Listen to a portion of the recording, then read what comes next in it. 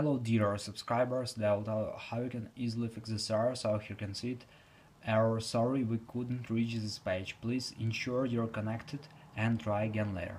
So first thing, just check your internet connection. So just go to the settings. In the settings, if you use Wi-Fi, just open Wi-Fi.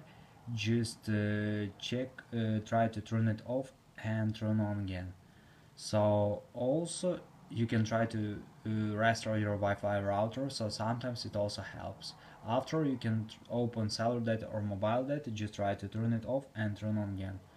So another thing you can try, just try to turn on airplane mode, wait a second and just turn it off.